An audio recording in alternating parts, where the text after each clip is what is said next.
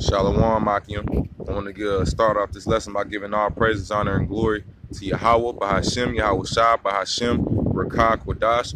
Double honors to my elders and apostles at Great Millstone, and peace and blessings to the hopeful elect.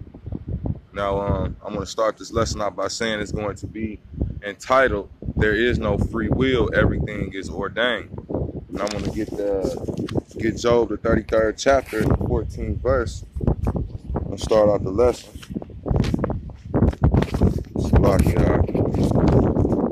This is a real impromptu. I'm on break. Spirit just got on me, so I'm just gonna go with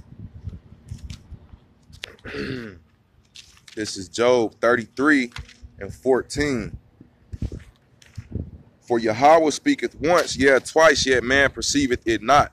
In a dream, in a vision of the night, when deep sleep falleth upon men, and slumberings upon the bed, then he openeth the ears of men and sealeth their instruction, that he may withdraw from man his purpose and hide pride from man. So that being said, Akim, getting verse 18, he keepeth back his soul from the pit and his life from perishing by the sword. So, you know what I'm saying? There is no free will. The Lord, what the description in Job, the 33rd chapter, just basically said, was that the Lord, he bringeth, this is Job, again, Job 33 and 15. In a dream and a vision of the night, when deep sleep falleth upon men and slumbering, so that means when you sleep, when you in your deepest, you know what I'm saying, when you sleep. Then he opened, this is verse 16, then he openeth the ears of men and sealeth their instruction. So everything that we gonna do today, like we might say, okay, I'm going to Kroger today, I'm going to Walmart, and I'm going to get me some new shoes. The Most High might say, no, you're not. You know what I'm saying? You're going to go fellowship with this brother. Then you're going to meet a man, you know, who going to need your help moving his car. And you're going to spend your time doing that today.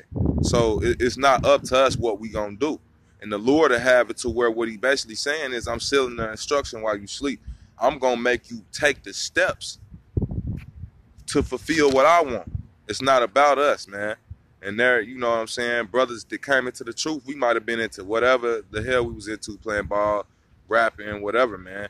The Lord snatched us right the hell on up out of that. We might have thought that was our lot. We might have even been blessed to be well known for whatever we came in for whatever reason, Akim. But the Lord decided, okay, that's not your lot. That's not your portion in this life. You're going to be a prophet. So as for the men of the Lord, like the scriptures say, the spirit of the prophets is subject unto the prophets. Even though we might want to do what the hell we want to do, or we might have thought, you know, before we came to the truth anyway, we might have thought, okay, man, this was for me. I'm going to be a rapper, man. Or I'm going to be a hooper. Nah, you know what I'm saying? Everything is preordained and we have no free will, man. So the next scripture I want to get is it's going to be Proverbs 20 and 24. Yeah, because, like, you know, Jake, even when it comes to killing somebody, and I'm going to get a scripture for that.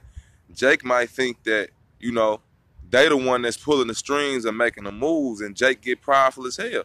So you might say, I'm going to kill this nigga today, man. I'm going to go on this block and I'm going to catch him and I'm going to kill him. You know what I'm saying? The Lord will have it to where he sealeth their instruction to where you might be going to kill a motherfucker, and you feel me? You end up missing them shots and getting in charge with what they call a reckless discharge of a firearm or whatever. You know what I'm saying? The Lord can have it to where you think you're going to kill somebody, and he'll spin that shit all around. You know what I'm saying? We as human beings make no decisions whatsoever. You know, we might plan something out, or, you know what I'm saying, have an idea of what the Most High want us to do. But at the end of the day, man, we waiting on Yahweh Bahashem, Yahweh Shah to give us the word, to give us the go on certain things. And you know what I'm saying? Ultimately, if you're a man of the Lord, you know that, you know, your everyday movements, everything you do is directed by Yahweh Bahashem, Yahweh Shah, man. So even the things that come out of our mouth. So this is Proverbs 20 and 24. Man's goings are of the Lord. How can a man then understand his own way? You know what I'm saying? So we sitting up like, man, we might just like a regular day, Aki, we might be like, why the fuck did I go this way, knowing I was supposed to take this way to get to the grocery store? But like I said, the Lord might have wanted you to help a Jake that car, his car went out, and he might have wanted you to take that different route to help that brother. And I'm just using that as an example, Akim, for edification's sake. This is Proverbs 20:24. Man's goings are of the Lord. How can a man then understand his own way? So you might think you're going to go to the grocery store that day, but your goings are of the Lord, or of Yahweh Bahashim Yahweh Shai. So, you know what I'm saying? Ultimately, like this, I just wanted to hit on that point that we have no free will. The next point I want to hit on is how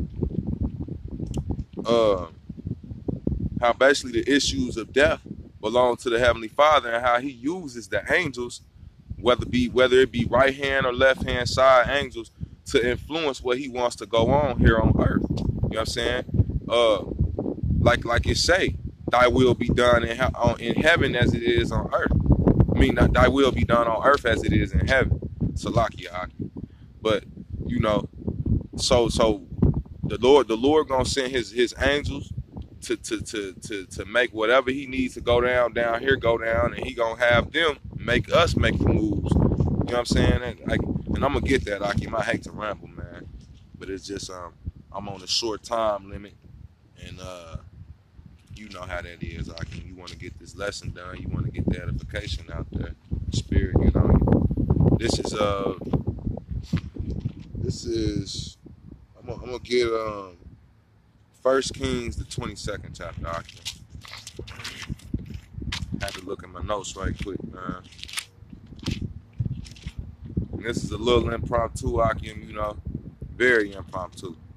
So, y'all bear with me. Baba Kushai.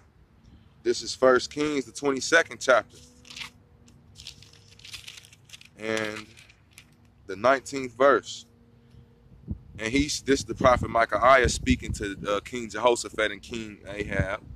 You know what I'm saying? And he said, and this is 1 Kings, the 22nd chapter, the 19th verse. And he said, hear thou therefore the word of Yahweh. I saw the Lord sitting on his throne, and all the hosts of heaven standing by him on his right hand and on his left.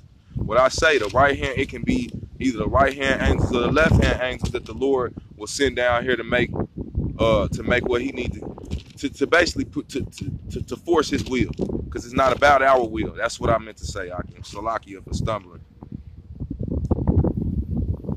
And this is verse 19. And he said, hear thou therefore the word of Yahweh. I saw Yahweh sitting on his throne, and all the host of heaven, the angels, standing by him on his right hand and on his left. And the Lord said, and Yahweh said, who shall persuade Ahab that he may go up and fall at Ramoth Gilead? And one said on this manner, and another said on this manner.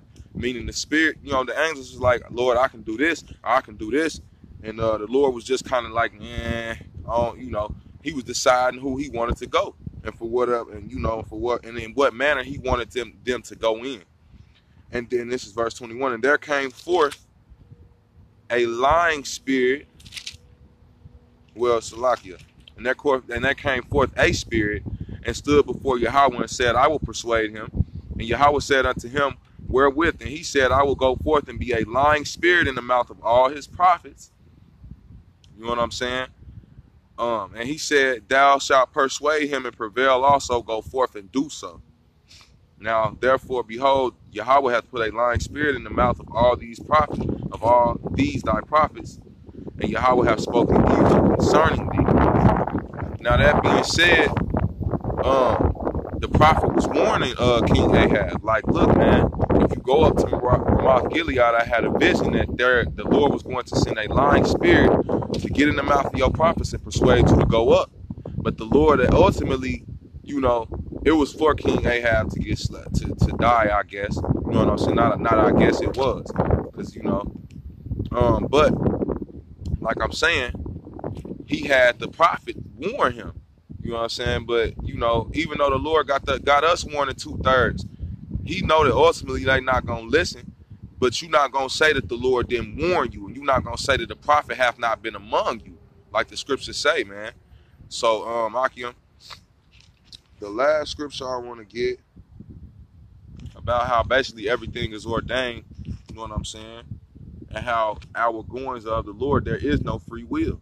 You don't decide whether you're going to come into the truth or not, and you don't decide whether what you're going to be in this world. You know what I'm saying?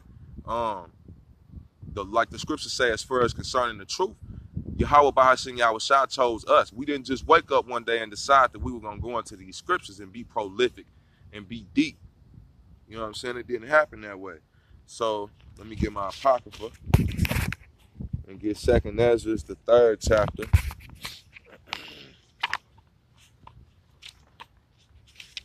Check the time right quick. Ooh, I might be late.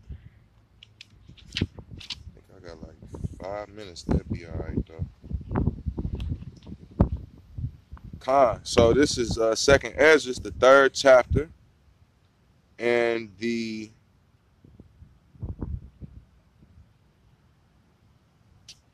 16th verse.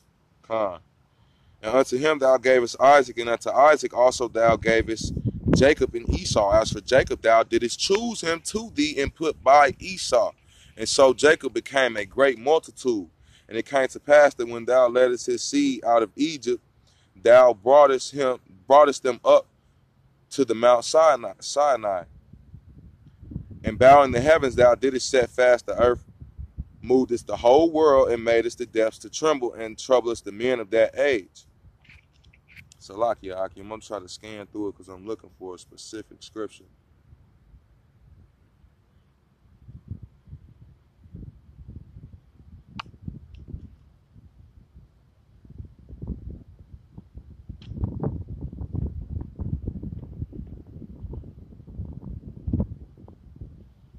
Well, Aki, and that's really, I could prove the point, you know what I'm saying? But I'm upset, man. I should have been more prepared for this. But basically, Esau and Jacob did no good or evil before the Lord chose Jacob.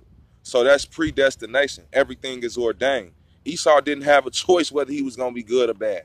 You know what I'm saying? And I thought I was going to find a set description in 2nd Ezra, the 3rd chapter, but I think it's in 2nd Ezra. I'm going to get familiar with it, Akim, like I always say, though. But I'm going to end this lesson off by saying, again, all praises, honor, and glory unto Yahweh, Bahashim Yahweh Shai, Bahashim Rakakwadash. Double honors to my elders and apostles at Great Millstone, and peace and blessings to the hopeful elect. Shalom.